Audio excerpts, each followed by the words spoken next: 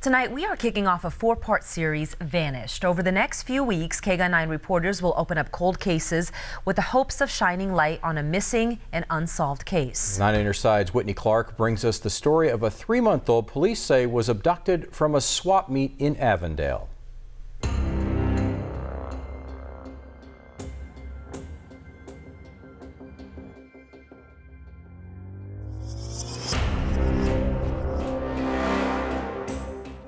From high school graduation to the big dance, the sweet moments of life often turn bittersweet for 19-year-old Nayeli Vasquez. As growing up, I would always do my research on her to see if anything new would come up.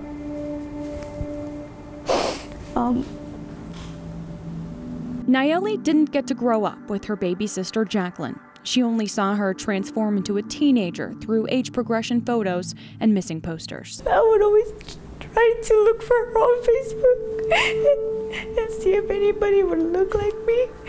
Nayeli was just 2 years old the day her sister went missing.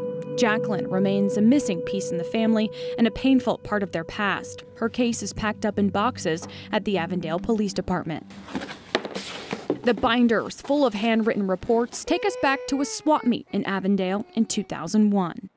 Nayeli's mom took her into a porta potty and left Jacqueline just outside in a car seat. Moments later, the baby was gone.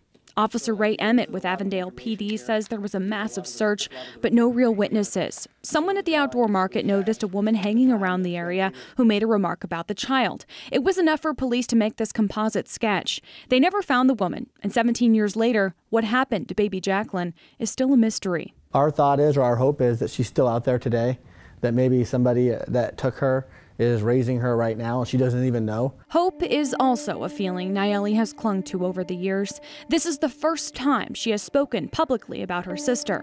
She often hears stories about missing girls reunited with loved ones, like the 3 women held captive in Ohio. That could be my sister coming back home, even though she's been missing a lot of years. That can be her coming back home to us and seeing that whole reunion of them being happy to have their family back. I want that happiness to come to our family.